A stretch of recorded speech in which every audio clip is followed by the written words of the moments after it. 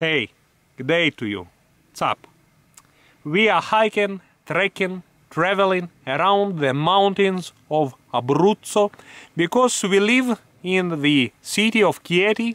There is a very good university here, I should say, and I have also a very nice group here. I am proud to be a part of this group, and we go each Saturday, each Sunday to the mountains here. There are beautiful mountain chains. Majella, Gran Sasso, it's the highest mountain chain in Italy. And Sirente Velino. Sirente Velino is the mountain chain that you can see behind me right now. Welcome to our channel. This is what I wanted to tell you. After watching this video, do not forget to subscribe to our channel, to hit the bell button and thumbs up. Leave your comments, also watch our other videos on the cities here in Italy. I should tell you, when in my childhood in Russia, I always thought that these beautiful castles, fortified villages, you can find nowadays in Austria or in Germany. And it is not true. You know, I have traveled a lot in these countries. Countries are heavily industrialized. And I should tell you, the most authentic medieval towns, medieval castles are situated in Italy and mainly here in Abruzzo.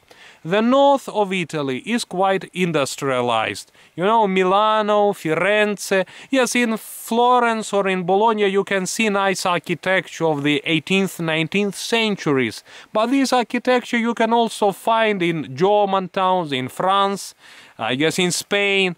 The south of Italy is much more interesting from the historical perspective, because you can see here the architecture typical to Normans, to Muslims, because some of these parts were conquered by the Saracens. Generally, all these parts of the former Kingdom of Two Sicilies, also known as Kingdom of Naples, all its parts are very interesting from the historical point of view. But the southern Italy nowadays is a little bit more poor than the northern part. In some parts there are no trains anymore, there are no buses, people prefer to go by cars. We are traveling without a car. So for us, Abruzzo is the best region to enjoy ourselves. We can go by bus or by train for a one-day hikes, one-day trekking trips. We go out at 7 at 8 and we return at 7 or 8 or 9 in the evening. And we can visit these beautiful mountains, these beautiful authentic fortified villages and towns. So I recommend to you, come here, come to Abruzzo. This is the tower, the watchtower of the castle that is now destroyed, the castle of Roccapreturo.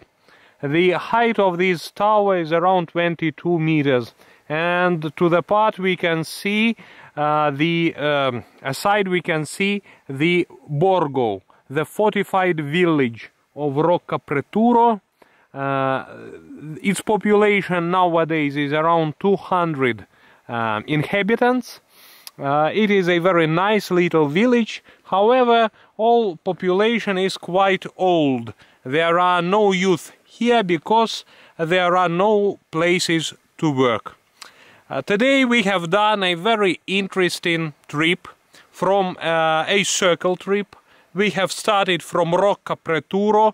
We have climbed the mountain of Ferma, the dislivello, the difference of the altitudes that we have walked today was around 500–600 meters.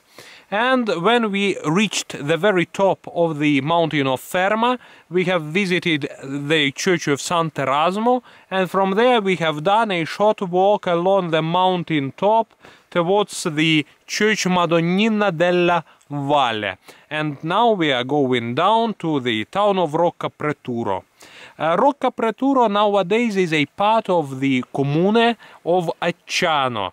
The valley in which it is situated, the valley that you can see behind, it's called the Valley of Aterno. This river starts near the city of L'Aquila and goes along this valley till the river Pescara. Pescara, long time ago, I guess in the 17th, 18th centuries, it was called Aterno, not Pescara.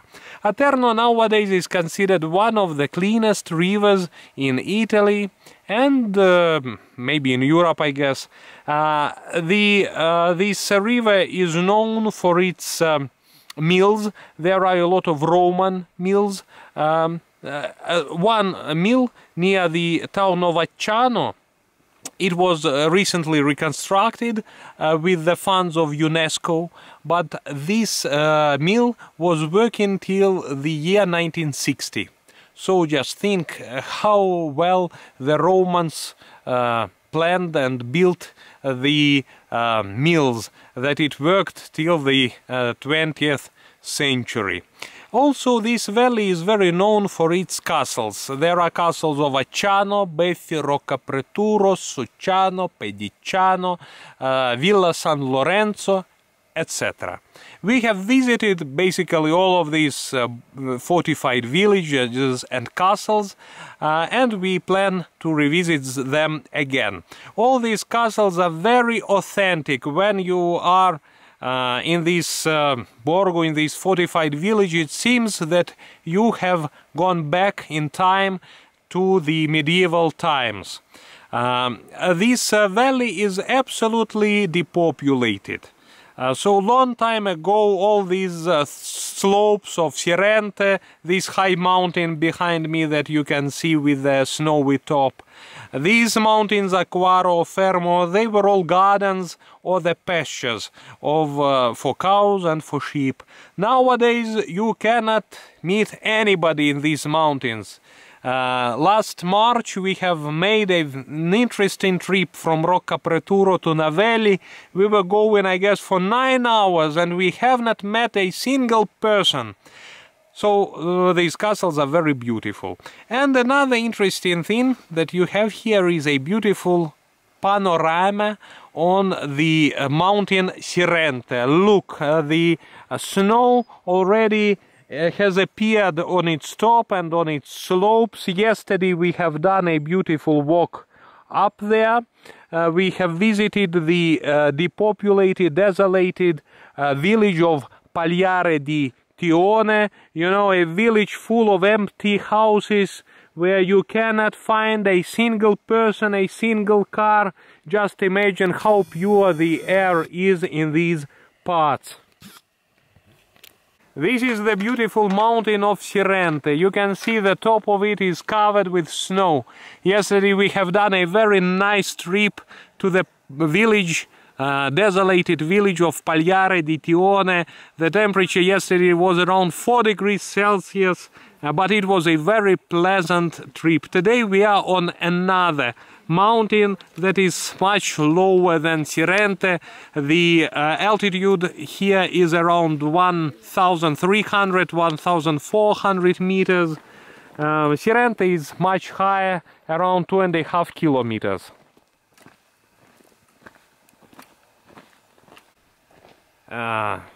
This is the castle of Roccapreturo that you can see. Julia, please shift again the camera to this beautiful castle. We can see the beautiful pentagonal watchtower of this castle, almost or a little bit above than 20 meters. It's possible to visit this tower. However, you need to go along a very steep slope that is quite slippery. So, and the video of this tower from this side of the canyon is much better, on my opinion. This castle, as all other castles in this zone, was constructed by Normans in the 11th centuries. The historians say that under this castle there was an ancient oppido. Oppido is an ancient stone castle in pre-Roman times that was usually constructed by the neighboring villagers in order to use it for its own for the defense of the local population during the time of war. By the way, yes, this castle is very beautiful. From one side, from the upper side, there is no wall. Why? Because from it's so steep there that I guess just one archer is enough to defend the whole top part of this castle. So below, so the form of this castle is a triangle. The angle that is the highest is the weakest point of its defense. By the way, guys, I always was wondering what for to build a castle. I always was thinking, if I would be a suzerain of some locality, a local prince, a local earl in the medieval Italy, I would never spend my money on building a castle. In my opinion, it's better to pay to the people, to have some troop of the warriors who can on one hand defend your population, on the other hand they can help you in taxation of local people. While this castle, of course, it cannot defend the local population from a big army. And indeed, when Braccio da Montone, a famous condottiere during the War of L'Aquila, has come to these parts, he has taken this castle and the other castles like this, like in 2-3 days, because his army was, I guess, around 5,000-6,000 people. So these castles, and only recently I was reading an interesting book by some Russian historian about medieval times, and they were speaking about the castles in Caucasus. So Caucasus, Chechnya, Dagestan, these parts are quite dangerous nowadays, but there are fortified villages that are very similar to these villages. So because these parts there, they were also very rich in times when there was a Silk Road, you know, in the times of pre-Mongol times, Mongol times, times of Tamerlan.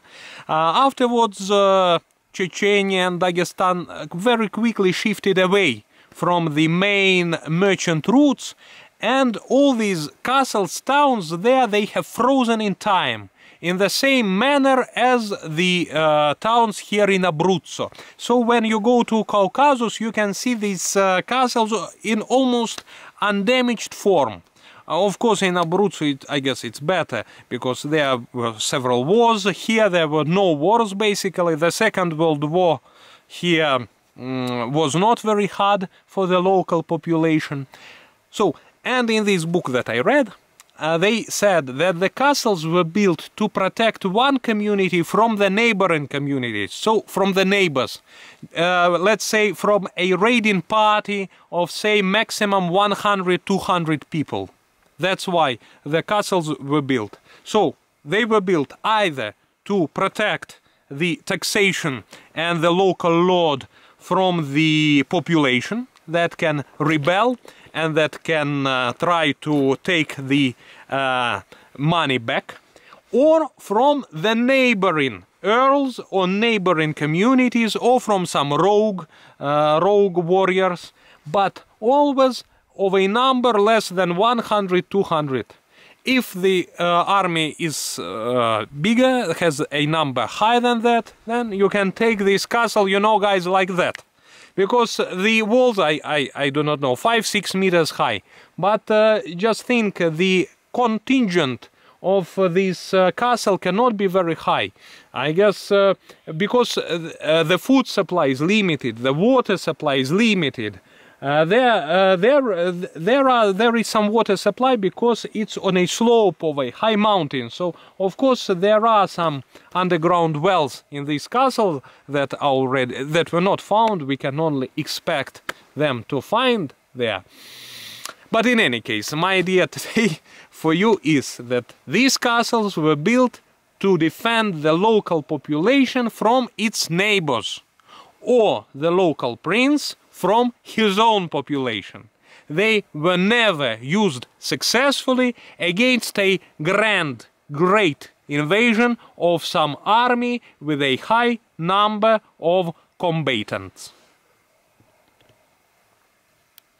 Thank you for watching this video. It was a pleasure to make this video to you, and it was a pleasure to travel here in the mountains of Abruzzo. Hi.